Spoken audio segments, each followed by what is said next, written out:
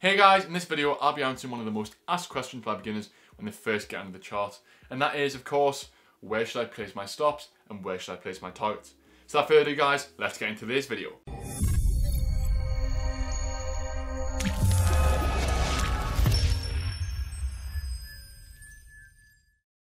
Placing stops and targets when you first start out can be a little bit daunting, and you likely find that each trade seems to have a different rationale behind why a stop was placed in the location that it was. This is called discretionary trading. This is essentially human-based trading.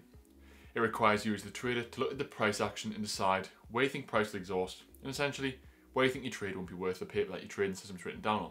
When you begin to expand your knowledge as a trader, you'll find that you can become more and more mechanical with your approach by adding indicators and concepts of advanced market structure into the equation of where to place your stops and targets. But for now though, the main question should be, where should you avoid placing your stops and where should you avoid placing those targets? Let's first look at where you should place your stop losses, as this is actually one of the easiest questions to answer, and you likely have one of those oh yeah moments once I explain this a little bit further.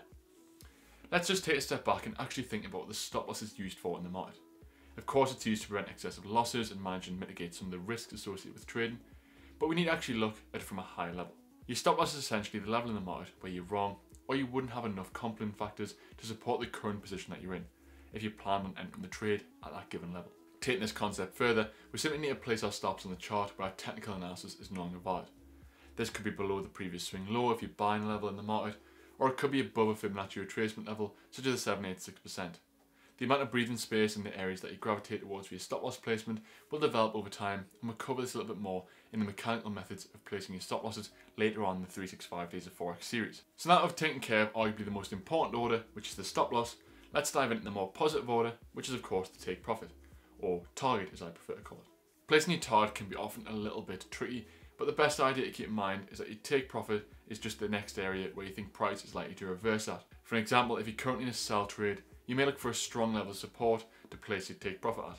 There are actually many ways you can place your take profit, including placing by market structure, Fibonacci extensions, fixed R targets, and much more.